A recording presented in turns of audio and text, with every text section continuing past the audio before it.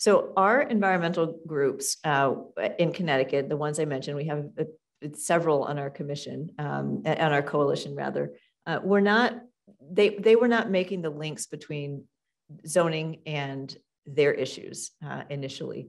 So part of what we had to do, and I would say I took this on as a former board member at Save the Sound, and really trying to build that level of trust to say, look, I'm obviously an environmentalist too, so let's help you make the links.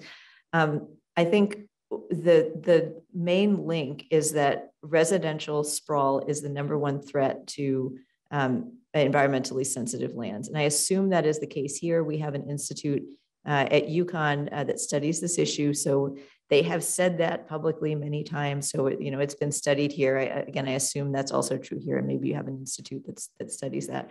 So when you say, well, then how does residential sprawl get created? It gets created because there is one size fits all zoning that forces 1 acre minimums and forces 2 acre minimums.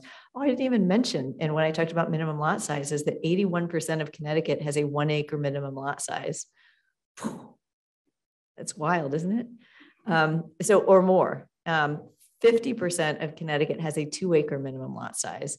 50% of residential land in the state, 2 acres. Nobody needs 2 acres. They don't need it. Maybe they could have it if they wanted it, but this should not be required for new development. That's the problem, is that, sure, maybe somebody could, get their 2 acres, 5 acres, go live out there, but it's required. And it's a requirement that environmentalists should care about, because that is what eats up, when you create a lawn, that reduces biodiversity. It causes more runoff. It causes 2 acre minimums require more driving, more air emissions. So there's so many links, and we try to make those links through arguments to these guys, to our environmental coalition. And eventually they said, yeah, okay, yeah, you're right. And so now they're one of our, some of our very strongest supporters.